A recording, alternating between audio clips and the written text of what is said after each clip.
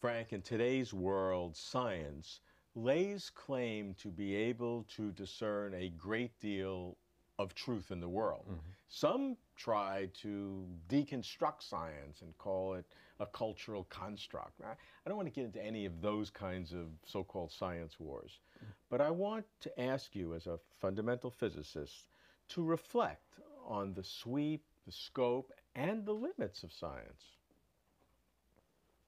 Okay. The sweep and scope is easy because I've thought about that, and I think the prospects for the coming years and decades are truly awesome.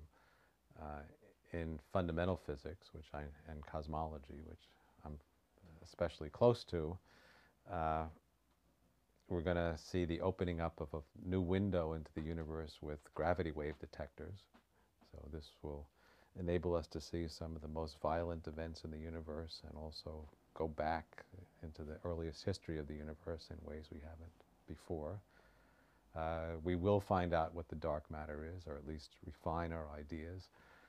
Uh, and I expect great discoveries at the Large Hadron Collider, or LHC, about the interactions of fundamental particles that might also help clear up the dark matter problem. In technology, I think in many ways we're at the infancy of information and quantum technology. I think at present uh, assembling computers is essentially a two-dimensional affair. You have to be very precise about the interconnections with these clean rooms and Right. very elaborate facilities. Uh, and also any flaw can't be corrected. It's very different from how brains work, which are messy, sloppy, and self-assembled. I think we're going to see a fusion of those two ideas so that information processing, artificial information processing, will become three-dimensional, fault-tolerant, and self-assembling, and that opens up the possibility of it acting with much greater power on a vaster scale, turning whole rooms, whole planets into into giant brains. I think that'll come. Wow. And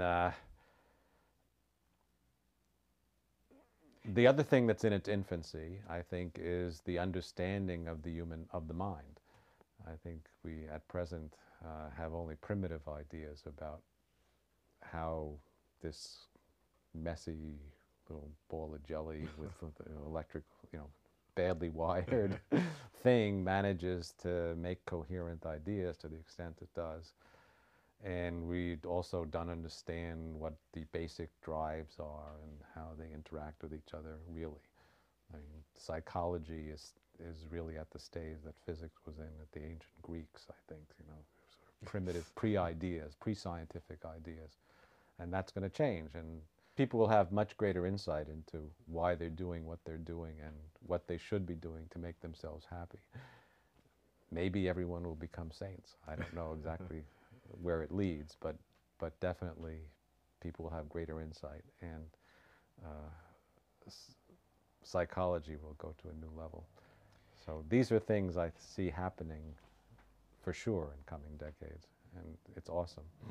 Do you see a contribution from fundamental physics into the development of these new kinds of technologies, such as quantum computing, which is a Yes. hot area? And Quantum computing for sure, because quantum mechanics opens up vast spaces in principle, what's called Hilbert space, and people argue about whether there might be hidden dimensions or that space is 6-dimensional or 10-dimensional.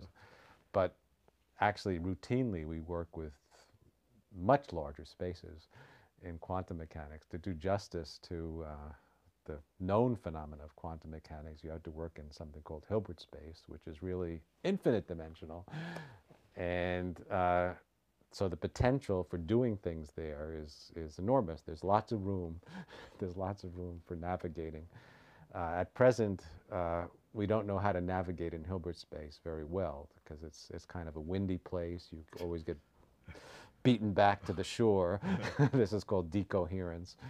If you want to really navigate the whole space and be able to maneuver, you have to use new kinds of ideas, and that's one of the things I've been working on. It's very, there are some ideas, and I don't see any limitation in principle, but to doing this, but the engineering challenge, if you like, is enormous. What would that look like in principle?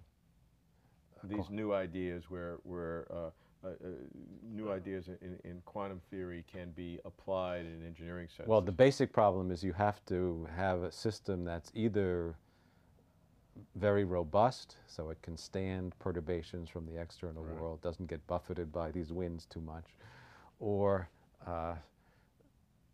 that you can isolate very, very well. Of course, there's a certain paradox there because you want to get information in and out, but it's okay, you have to do that in a very controlled way. So there are ideas along both lines. These things that are very robust is something I'm particularly fascinated by, the existence of emergent structures within materials that at the same time do exhibit quantum behavior, and on the other hand are very robust against perturbations. So this is finding emergent strange properties that you can utilize is a fascinating area that I think physics has a lot to say about. And then also in this isolation business, you know, what is it exactly that you want to isolate? How do you get in and out? So that's a fun, it's an engineering challenge in some sense, but it's at such a level that it really calls on the full resources and ingenuity of everything we know about physics. Say something, though, about the limits of science. Well, there are many limits of science. I mean, science itself discovers limits, like the second law of thermodynamics. You can't have a perpetual motion machine. There are very good reasons to think you can't move faster than the speed of light, so that's a limit that science fiction people find very inconvenient. We haven't gotten very good at manipulating time, and we may never, because we don't, again, science fiction makes very good use of time machines, and we could all make very good use of revisiting our past to correct the mistakes and, you know, maybe exploring paths not taken, but we don't know how to do it. And not only that, but every indication is that you can't do it. I understand practical experimental limits or theoretical ones like the speed of light, but are there deep philosophical boundaries beyond which science dare not go? I think the application of science, which I think is just rational thought, can give insight into any question that makes sense. It may not give you an answer. It may tell you that the question is ill-posed, or that it will only give partial insight, but I don't think anything should be ruled out. And I think in particular, as we understand the mind better, that many of the things that at present are thought to be beyond the scope of science will be illuminated by scientific insight when we learn what our minds actually are. Like love is a very important concept that you might not think is very scientific, but it's correlated with the release of certain hormones in the brain and activation of certain areas, and you can learn a lot about it by thinking scientifically and investigating systematically.